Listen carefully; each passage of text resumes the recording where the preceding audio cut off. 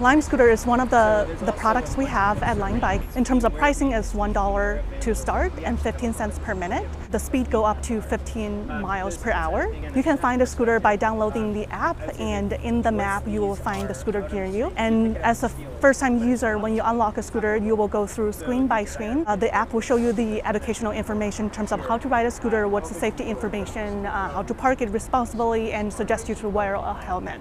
On the left-hand side, you have the brake, and the right-hand side, you have the throttle. So that is the speed and accelerator. Overall, we want to solve the first mile and last mile problem in all cities. In Chicago, we have a really robust transportation system.